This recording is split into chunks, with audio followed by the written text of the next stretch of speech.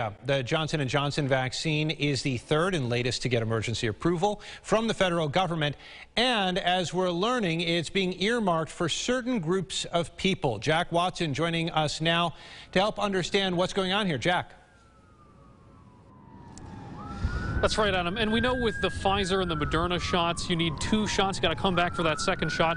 J&J, it's just the 1 dose. And a doctor we spoke with today says there's a reason that some J&J is being set aside for some population groups.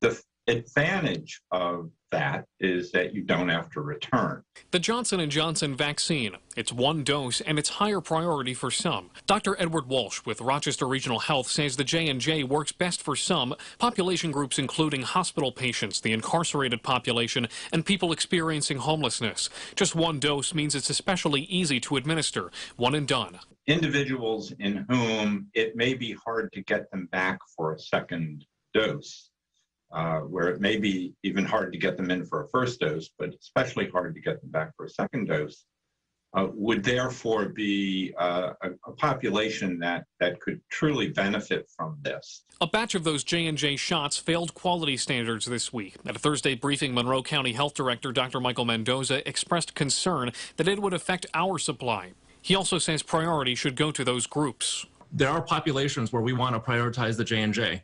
I understand that everybody wants it. It's the convenient one. It's the 1-dose one. But we still are at a point where the demand for J&J far outstrips supply. And so we still need to allocate it to where it makes the most sense. Some folks may be understandably frustrated, but Dr. Walsh says we are still in the early phases of the rollout of 3 different vaccines, and we have to stay patient. Until we have hundreds of millions of doses, not tens, which is what we've been dealing with, until we have the hundreds of millions of doses, this is the situation we're in.